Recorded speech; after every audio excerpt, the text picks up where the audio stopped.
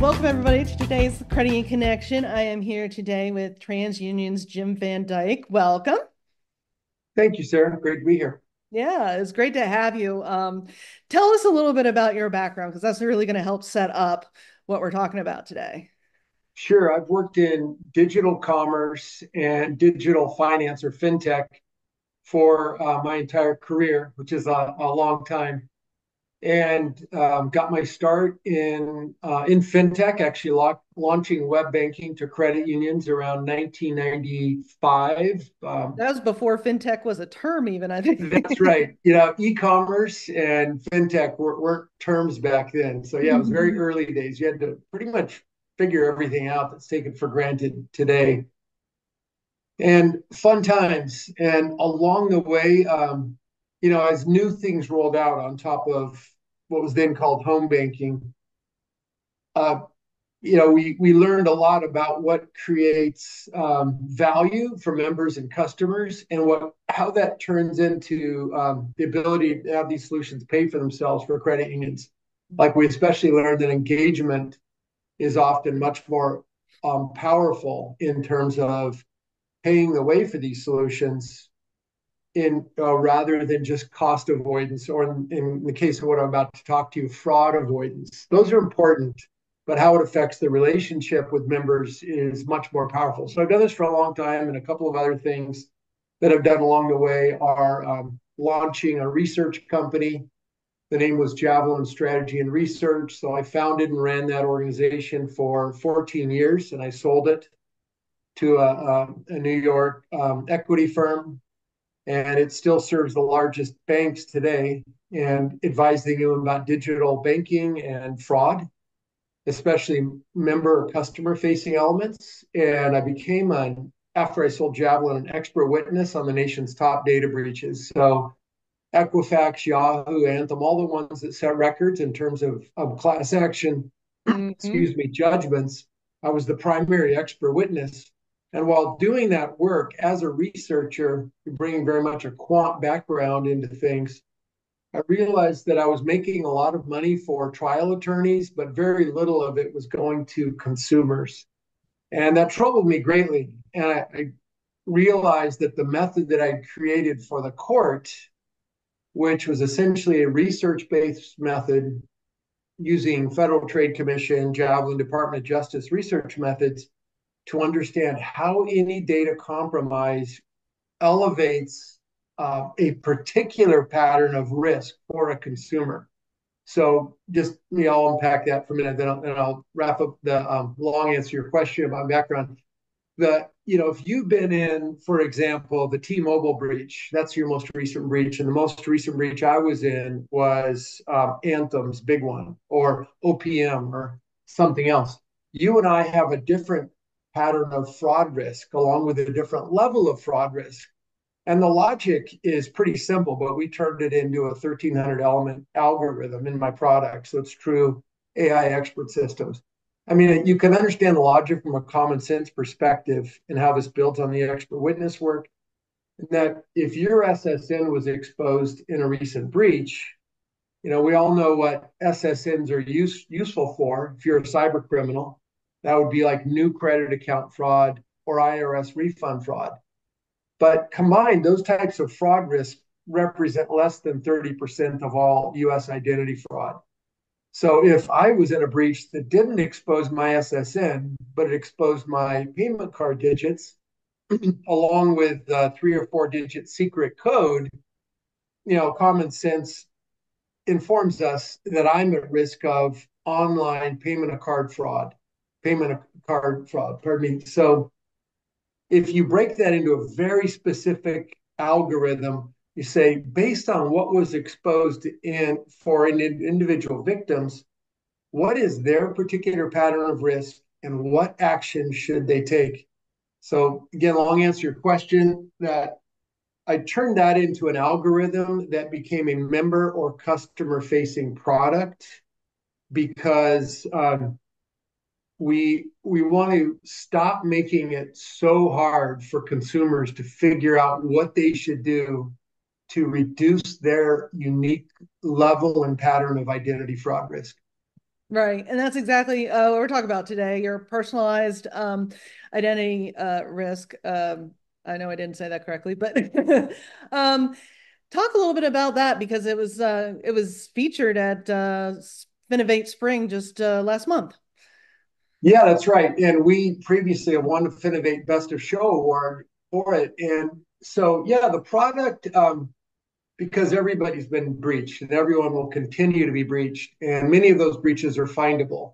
So we take everyone's breach history and we run that through our expert systems algorithm. This happens very fast. So when we pull that data, it says because every breach is on the public record, it feeds into our algorithm, so we can identify what that unique pattern of identity theft or fraud risk is, and then prescribe actions. And our research tells us quite clearly that consumers are not lazy, they're not hypocritical, they're not unwilling to help to partner with credit unions to help fight identity theft and fraud, most of which is likely to occur at their primary FI. They just need to have it made simple for them. So the product we showed pulled on that unique data breach history, and again, that happens in seconds. So we identify a level just like a credit score, and that's why TransUnion bought this product that was originally my second startup. It's called Breach Clarity. It's now called Breach IQ.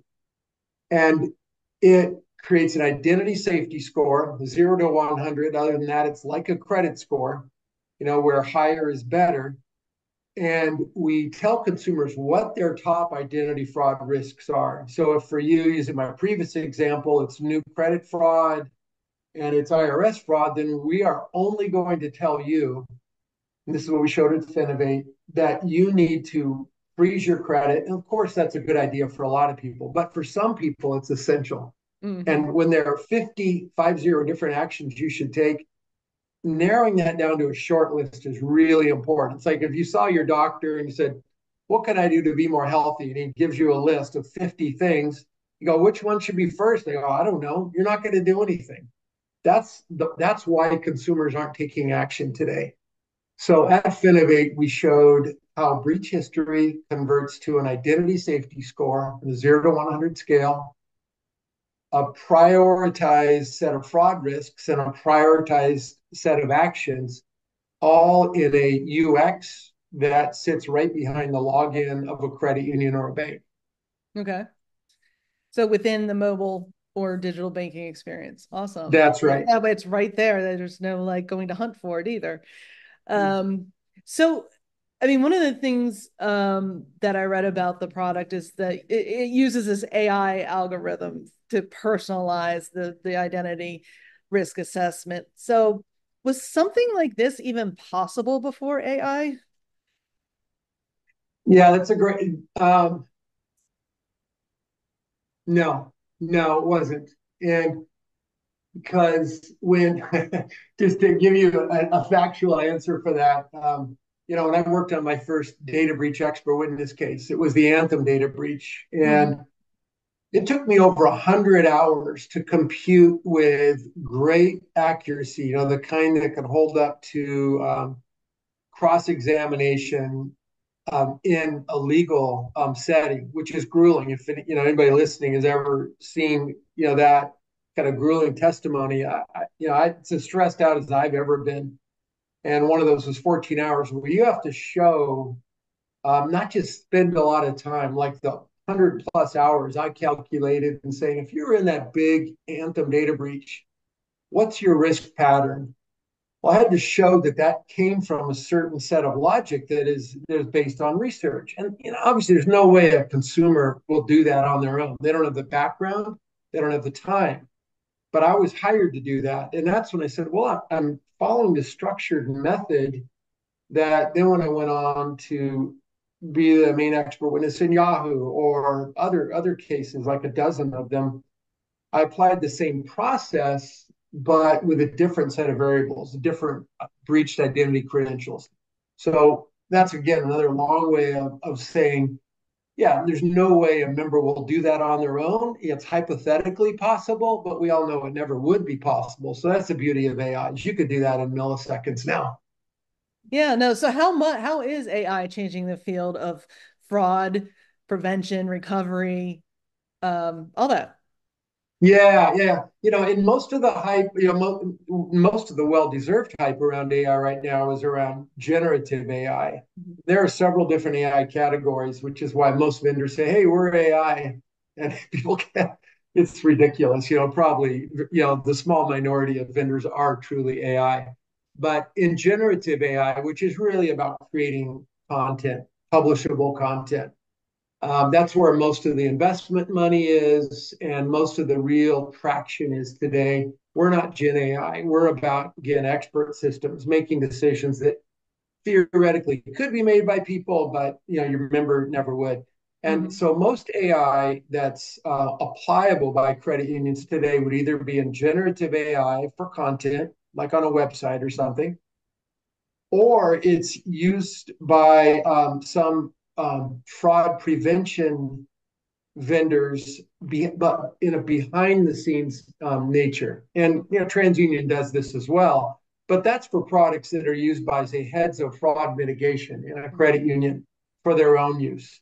And that's all well and good, but I mean, the problem with our massive ongoing identity fraud problem that will continue to be an ongoing problem because of crimes of impersonation are the best way to take money from a bank or a credit union or a card issuer or whatever.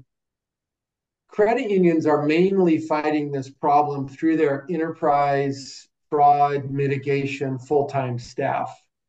And that's good. We should keep doing that. But with almost all of these losses, happening through the member or in the name of the member, you have to partner with a member.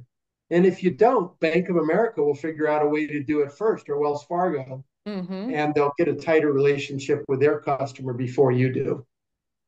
Yeah, and that of course can damage trust pretty significantly, even if it's Mm-hmm. not on you, even if it is on Target or Home Depot or whoever the breach corporate victim is.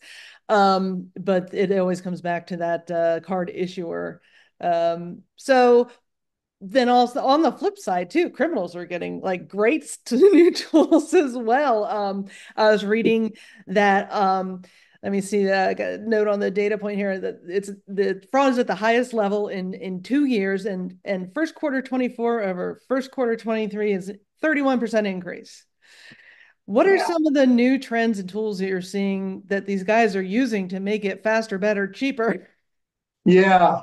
Yeah. Well, I'm glad you already asked about AI because generative AI is being used by criminals Right. in these scam attempts. And every case of identity theft or fraud, again, which is the main way financial institutions are defrauded is through identity fraud. That it's what I call a two crime, meaning there are two separate events that may be the same criminal or maybe two separate criminals working in a partnership conduct. And the first one is compromising the data, and the second one is misusing the data that's been compromised. And it's really important to realize that it's generally a two-step process. And where scams, so the data might be breached or otherwise compromised, it could be a phishing attempt or something else. But these attempts at fooling the consumer into thinking that they're making a smart or a prudent effort at something, under the guise of a fake emergency or whatever else. The advice that used to make sense for members is, look for the misspelling or the funky graphics or whatever. And with generative AI being so usable and the tools being so widely available by criminals, we can no longer rely on that as the first point of advice for consumers. We actually have to be careful with that because the inverse of that advice to consumers is if you can't find a mistake, it's probably trustworthy. Well, that's now horrible advice, Right, right? right. And so we and I get I had an email from my financial institution the other day advising me inside the email to click on a link. And I thought, oh, it's just awful advice. And people are still doing that. So yeah, criminals have embraced AI. They're faster at innovation than even the fastest FI will be at innovation. And therefore, we need to deploy solutions that partner with the member. Mm-hmm. And that's, yeah, getting right back to that personalized identity risk assessment. So, um, they're of particular importance right now because of the severity of data breaches too, because Mm-hmm. I think TransUnion, from what I understand, kind of takes that data in aggregate and looks Right. at it as well. And so what are you finding in aggregate that's happening? Yeah, there's two unique things we do that came from my startup, now a part of TransUnion, are and again applying expert systems AI. We both score the breach or the data compromise event, just like an earthquake or a hurricane or whatever. You know, where and in that case, in the case of breaches, every single publicly reported U.S. breach, every breach that gets reported to a state attorneys general, which are dozens every day in the United States. We give a score to, and in that case, a higher score is worse. So if there are a few tens, there aren't many. You know, each signs are tens. Most breaches are ones or twos or threes. Thankfully, we're generally it's login information, but we saw in the first quarter a skyrocketing amount of breaches involving SSNs. So we apply our AI to that instantaneously, so we can and we can help credit unions and others identify which particular breaches not only raise risk more, but what they should do, what kinds of action they should take in anticipating fraud. And sometimes these breaches are regional, like it might be just maybe members who are paying a water bill for a certain city, and that municipal district or that local hospital was breached. So then we score the consumer's identity, which represents all the data compromises, not just one, but all the data compromise events they've been in. So we apply that, and that's their identity safety score that I likened to a credit score earlier. Mm-hmm. And so we believe that rather than treating all breaches the same or every consumer's identity risk, that we should harness AI to start personalizing those to make action more simple. Mm-hmm. And, it's a great point you made earlier too about getting an email from your bank or your credit union. I can't remember which. I've gotten emails that I think are fraud and actually are real. And so, yeah, that's definitely obviously not one of the tips we want to give people anymore, or maybe shouldn't have to begin with now that we look back on it. But what can credit unions do to help their members to avoid becoming a victim? And what can the credit unions do for themselves because this is a huge cost for credit unions. It's $30 or so to reissue cards for every single Right, member that gets hit. So, right. Yeah, and credit unions as well as other financial institutions are generally doing a good job of protecting data from getting breached. So I'm not saying back off of those efforts, but when you look at the financial industry compared to other industries, that's not where the data leakage is happening. It's happening at healthcare institutions, number one, educational institutions, number two, and it's generally happening with third-party providers, like third-party firms that have, in the case of a credit union member, data. But again, it's other industries that are leaking the data. So I'd say keep up mm-hmm, the work through credit union associations on penalizing firms that keep getting breached, largely in the healthcare sector or educational sector. But so we have to focus on the fraud, not the breach. And in focusing on on the fraud, I mean, that's where the partnership communication is particularly important, and it is a real opportunity. So we found that consumers do remember, they do notice when they've been breached. I said that wrong. Sorry. Consumers are very concerned when they've been breached, but organizations that are required by law to notify consumers do a really sneaky job of confusing consumers. They start out with these data breach letters, and we've all received them. They're a lot longer than they need to be by design. They're intentionally confusing. They're written above the eighth grade level that is advisable for the general public.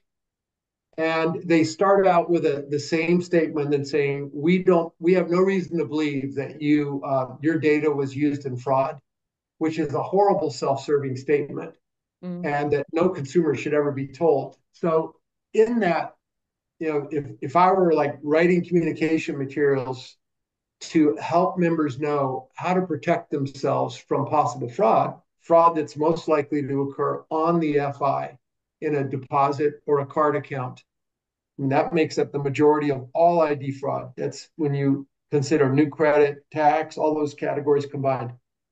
I would tell people to when they get a breach notice, make sure they check their updates, because those notices often don't get seen by consumers because they go to a spam folder or other folders. And I'm convinced that FIs are writing them so they look like garbage marketing. And again, I say this from an expert witness perspective, that not just casual observer. So when they do that, tell the consumer to think about what kinds of fraud is most likely to occur. If it was an SSN that was exposed, and again in Q1 we saw a record amount of SSN exposures from breaches, to focus on the kinds of online actions that consumers use SSNs for, which again would be new credit or tax refund fraud. Or if it was your payment card, and hopefully that wasn't the credit union. If the credit union knows about that, they probably already reissued the card.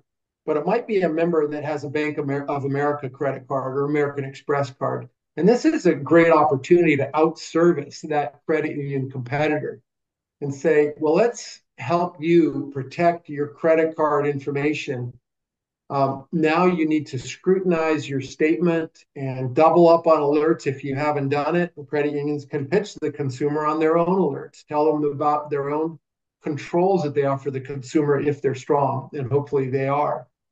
So really getting specific, which for some members might be saying, just call a member service rep, go into a branch if you happen to be near one, and you can have a conversation. Because one of the problems with all this identity fraud risk and all these scams is it's creating fraud that breaks relationships, makes people leave credit unions for others. Because then, if fraud occurs in somebody's account and the consumer confuses crime number one, the breach that occurred at the healthcare agency that created fraud in a card account, consumer can't figure that out. So it's better for the credit union to offer help in understanding the fraud risk before they lose the member, or before fraud happens and then now the call center is jammed with a freaked out member.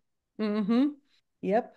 Or I think probably all financial institutions have been through that. I certainly have when I think it was the Target one several years ago now, but Yeah. yeah, I got hit then.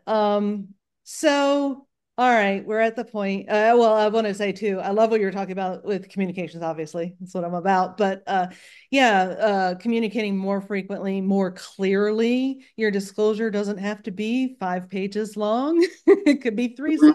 sentences.